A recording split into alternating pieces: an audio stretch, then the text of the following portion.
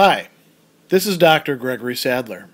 I'm a professor of philosophy and the president and founder of an educational consulting company called Reason.io, where we put philosophy into practice. I've studied and taught philosophy for over 20 years, and I find that many people run into difficulties reading classic philosophical texts. Sometimes it's the way things are said or how the text is structured. But the concepts themselves are not always that complicated, and that's where I come in. To help students and lifelong learners, I've been producing longer lecture videos and posting them to YouTube. Many viewers say they find them useful. What you're currently watching is part of a new series of shorter videos, each of them focused on one core concept from an important philosophical text. I hope you find it useful as well. Two of the authors that Leo Shestov is going to bring up quite often, both on their own and in relation to each other in All Things Are Possible, are Friedrich Nietzsche and Fyodor Dostoevsky, the one of them a German-born and German-language philosopher, but somebody who also worked with literature, as we'll talk about soon, and the other a novelist and short story writer from Russia who has a lot of philosophical ideas in the mouths of his characters and in the discussions that they have with each other and the lives that they live. And as it turns out, if you look through Shestov's corpus, you will actually find a book specifically on Fyodor Dostoevsky and Friedrich Nietzsche. And he calls this the philosophy of tragedy, Dostoevsky and Nietzsche, right? So this is quite important. Shestov is what we can call one of the very first of the second wave of existentialists, one of the people who realizes the continuity of ideas and approaches between the people who we identify as the first wave, in particular in his case, Dostoevsky and Nietzsche, really early on. Later on, he realizes that Kierkegaard is doing something similar, brought to his attention in the late 20s. And you could say that Shestov is one of several people who is drawing these connections. Another who he mentions in the book a little bit later on is Georg Brandes, the Danish writer who lectures on Nietzsche, and he sort of criticizes Nietzsche for getting a little bit too much enamored with fame late in his life because Brandes is now talking about him. So what we can do in thinking about the importance of Nietzsche and Dostoevsky is look at the passages where they're being brought up together and then look at the things that Shestov has to say about them individually. And as it turns out, there are quite a few places where they are being discussed together. So one of these is in chapter 50, where he calls them inverted simulators. He says, Nietzsche and Dostoevsky seem to be typical inverted simulators, if one may use the expression. Simulation is deceiving, is putting forth something. What did they do? They imitated spiritual sanity. Although they were spiritually insane, they knew their morbidity well enough, but they exhibited their disease only to that extent where freakishness passes for originality. With the sensitiveness peculiar to all who are in constant danger, they never went beyond the limits. The axe of the guillotine of public opinion hung over them. One awkward move and the execution automatically takes place, but they knew how to avoid unwarrantable moves. So what he's saying there is that they weren't people who were particularly well or integrated, but they did have some very useful insights, and they did it in such a way as to continually push and push and push, but not incur some sort of public opinion wrath that would have destroyed the efforts that they were putting forward. So that's kind of an interesting idea. Another, he talks about how they viewed conscience. And he says here, here we go. While conscience stands between the educated and lower classes as the only possible mediator, there can be no hope for mutual understanding. Conscience demands sacrifices, nothing but sacrifices. It says to the educated man, you are happy, well-off, learned. The people are poor, unhappy, ignorant.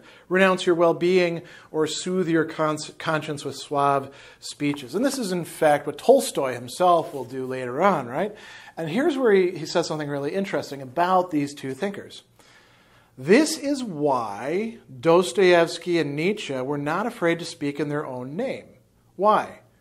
Because, he says, only the person who has nothing to sacrifice, nothing to lose, having lost everything, can hope to approach the people as an equal. How did Dostoevsky lose everything? Well, I mean, he was lined up in what he thought was an execution. And they then, after not executing him, shipped him off to prison in Siberia with all these other people who had been sent out there in a very rough environment for years. He comes back and begins writing, and he's never, until the end of his life, in any sort of secure financial position, not least because he gambles away his earnings in many cases, right? He's frantically writing in order to pay off debts. He understands what it's like to not really have anything. You could say something similar about Nietzsche.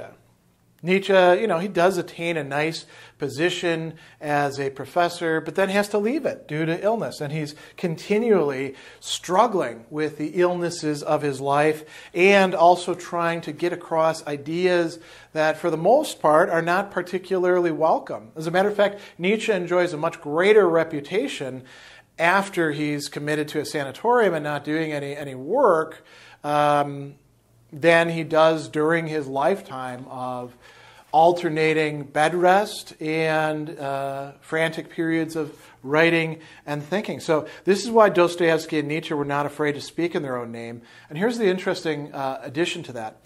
They did not feel compelled to stretch up or to stoop down in order to be on a level with other human beings. They could just be where they were and speak to anybody at any level. So that's another interesting feature.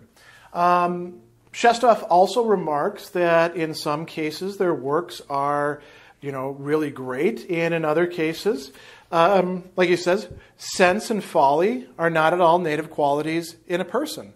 In a crisis, a stupid person becomes clever. And, he says, who do we look at for an example? What a gaping simpleton Dostoevsky looks in his Injured and Insulted, not to mention Poor Folk, these early works, right? But in Letters from the Underground and the rest of his books, he is the shrewdest and cleverest of writers. So something happens that transforms their perspective, and they gain insights that they can communicate. He also says the same may be said of Nietzsche, Tolstoy, or Shakespeare. In his Birth of Tragedy, Nietzsche seems just like the ordinary, honest, rather simple, blue-eyed provincial German student.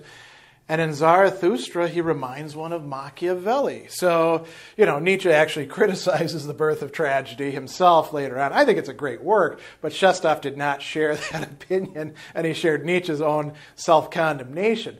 But in the rest of his work, it's quite brilliant, isn't it? The other thing that he suggests that's similar about these two is that they both take to literature, and they take to literature for a particular reason. And you might say, well, wait a second. Dostoevsky wrote literature. Nietzsche, okay, he wrote Thus Spoke Zarathustra, and that's literature, I guess. He did write some poetry as well, and he wrote some music, which is not particularly good music. But most of his work is philosophy, isn't it? Or philology, at least, what we would now call linguistics and classics.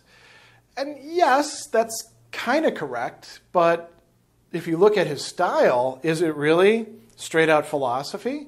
I mean, it's much more like Shestov and his form of writing. I mean, the most systematic work after Birth of Tragedy would be The Genealogy of Morals, which has 3 essays. But look at it, read the book. It's actually ranging all over, different things, and it's organized into different paragraphs. They don't all map onto each other systematically. Then look at, other works where it's aphorisms after aphorisms after aphorisms. So that is literature. And what's going on with that? Well, here's the context. So Shestov says, in the interest of order and decorum, people will grant you a not too important place in their philosophy of life. For in a philosophy of life, as in a cemetery, a place is prepared for each and all, and everyone is welcome. There are also enclosures where rubbish is dumped to rot. But for those who have as yet no desire to be fit into a world philosophy, I would advise them to keep their tongue between their teeth, or, like Nietzsche and Dostoevsky, take to literature. Take to literature. Why? Because in literature, you can do what you can't do in a philosophy of life. For example, you can have characters like Dostoevsky does who talk about philosophy and sometimes get it right and sometimes get it wrong, but are teaching us something in the process, making us think further. So, Nietzsche is doing something similar in his reception of philosophy as well. Let's talk about Nietzsche then on his own. So one of the things that Shestov picks up from Nietzsche that is really central to his work is that philosophy and other things like philosophy, like science, like other systematic approaches to things, these do not come out of some sort of absolute necessity that we manage to discover about the world, about life, about the human mind, these a prioris, as we can call them. Instead, like he says, the root of all of our philosophies lies not in our objective observations, but in the demands of our own heart, in the subjective moral will. So that, the ways in which people do philosophy arise out of their, as Nietzsche says, biography. They arise out of the logic of their life and their desires and their experiences. So there's another realization here as well. He talks about Nietzsche's instinct not being at fault, that science cannot be uprooted unless we first destroy morality. And again, if we think about the genealogy of morals, and in particular the third essay, science did not simply replace religion and previous metaphysics with its own correct positivist point of view and sweep away all that detritus. Science is a new form of theology. Science is a new form of metaphysics that thinks that it's advanced further, but is really driven by the same will of truth, the same asceticism as those others that were a little bit more disorganized and had, in some respects, blocked views, but also further views than the blinkered eye of the scientist. He also talks about, at one point, and I think this is quite worth thinking about, something that could be the key to the philosophy of Nietzsche. Here's what he says. This comes up in a discussion about essentially skepticism. He says, we have sufficient grounds for taking life mistrustfully. It has defrauded us so often of our cherished expectations. So we can distrust life. But then he says, we have still stronger grounds for mistrusting reason. If life deceived us, it was only because futile reason let herself be deceived. Maybe reason herself invented the deception, and then to serve her own ambitious ends, threw the blame on life, so that life shall appear sick-headed. So the problem isn't really life, it's actually rationality as applied to life. And he says if we have to choose between life and reason, we choose life. Then we no longer need to try to foresee and explain. We can wait and accept all that is unalterable as part of the game. So this is an interesting idea. We are disappointed by life. We are disappointed by reason. Where should we lay the blame? What should we do in that case? Here's where he brings up Nietzsche. And he says, thus Nietzsche, having realized all his hopes had gradually crumbled, he could never get back to his former strength, but must grow worse every day, wrote in a private letter, and this is in German, ich will es so schwer haben wie nur irgendein Mensch es hat. I have it, more difficult now than anybody else. And he goes on and says that he has the good conscience to possess something that few people have and have had, right? Flügel in Gleichnisse zu reden, right? And he says, this is the key to the philosophy of Nietzsche. And so that's kind of an interesting idea, that Nietzsche's own philosophy is developing under the impetus of realizing that even he has been screwed over by life and reason, and he's not going to get the time back. He's not going to get the days of health back. He has to figure out what to do and whether he's going to accept it. Let's talk about Dostoevsky. So here, Shestov has a really incisive insight. This is in chapter 54 of part 1. It's better to be an unhappy man than a happy pig. The utilitarians hope by this golden bridge to get over the chasm which separates them from the promised land of the ideal. So the utilitarians there is John Stuart Mill. Better to be Socrates dissatisfied than a pig satisfied. And why did he say that? Because people were accusing the utilitarians of just being pigs. Basically, you're like the Epicureans. And if you know anything about the Epicureans, you know they didn't live like pigs, right? So the Epicureans are actually quite prudish and you might even say kind of boring hedonists, and many utilitarians are as well. And then he said, but psychology stepped in and rudely interrupted. There are no unhappy people. The unhappy ones are all pigs. If people are unhappy, it's because they're desiring things that they shouldn't desire, right?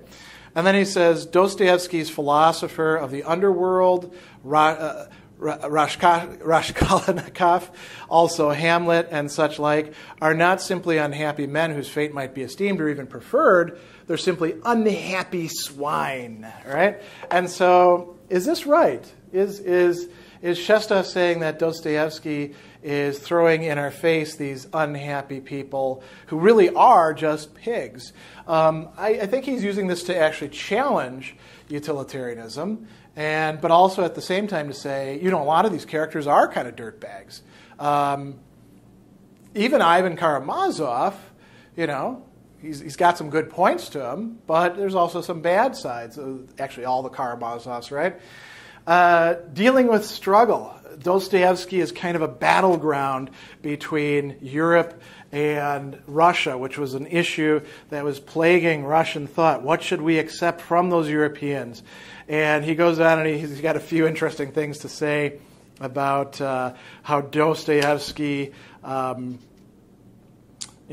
compared to Tolstoy, was even more driven by his passions. Dostoevsky's dislike of Turgenev was stronger than Tolstoy's. He wrote of him very spitefully and offensively, libeling him rather than drawing a caricature. Even a caricature would be offensive. He libels him.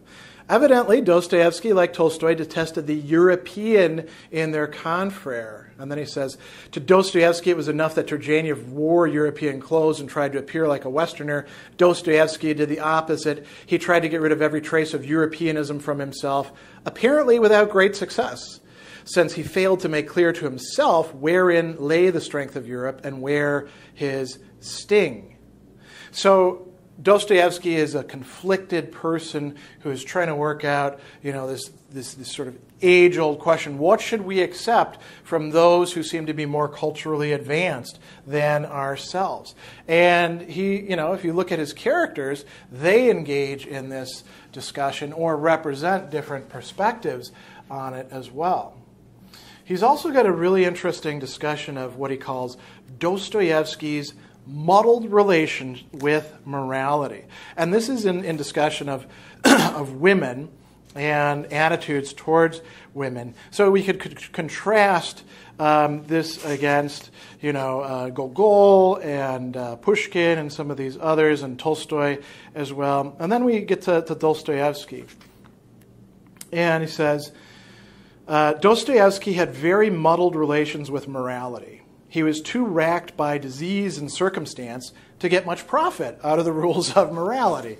The hygiene of the soul, like that of the body, is beneficial only to healthy people. To the sick, it is simply harmful. You might actually do better to ease up on the rules if you're a sick person, psychologically or physically. He says, the more that Dostoevsky engaged himself with high morality, the more inextricably entangled he became. And so Shestov uses the example of relations with women at this point. He says he wanted to respect the personality in a woman and only the personality. So he came to the point where he could not look on any woman, however ugly, with indifference. The elder Karamazov has an affair with stinking Lizzie. In what other imagination could such a union have been contemplated? Dostoevsky, of course, reprimands Karamazov, and thanks to the standards of modern criticism, such a reprimand is accounted sufficient to exonerate our author. But there are other standards. So he's saying that Dostoevsky, even when it comes to morality, the characters explore morality, but Dostoevsky himself is kind of a conflicted person. And that's part of why we have so much we can learn from him, right? Finally, the last thing that he says that I think is particularly interesting about Dostoevsky, and this applies to him as an author through his characters. Here, Shestov is talking about something that we ought to do, and then he uses Dostoevsky as an example. He says the best way of getting rid of tedious, played-out truths is to stop paying them the tribute of respect and treat them with a touch of easy familiarity and derision. Joke about them. Lower them. These truths that everyone is supposed to believe in. So he says Dostoevsky did this by putting them into brackets, words like good, self-sacrifice, progress, and so on. While you still contest a certain truth, he goes on, you still believe in it. Putting it into brackets allows you, putting these words into brackets, allows you to not take them as seriously. And what does he mean by brackets there? Well, these are actually quotation marks, what we call in English, in American English, quotes, right? And there's another meaning of bracketing, though, that I think is also kind of useful here, that we can read in if we want to. When we talk about bracketing a claim or a belief or something, we're suspending it. We're not saying whether it's correct or not. We're suspending our judgment about it. And we're kind of doing something like that when we put something in air quotes, right? We say, such a good person. That's not the same thing as saying such a good person, is it? When we do the air quotes with it. So that's something that you do see Dostoevsky's characters doing in different ways, right? They sometimes will do that precisely in the orthographic sense, but they'll also frame things in their dialogue in such a way. They'll say, I wanted to be a good person, but then what is goodness really? Am I being a good person in this respect? I suppose you could say that I am, even though I've also got this other motive going on. That is another form of bracketing. That's another form of calling into question. And so that's an important part of, I would say, Dostoevsky's work in arranging what his characters are going to think, say, do, right? So these are some of the key points of what Shestov thinks of and makes of Dostoevsky and Nietzsche in All Things Are Possible. He's, in many respects, following in their footsteps and at certain points going beyond what he thinks that they themselves have done as an existentialist author.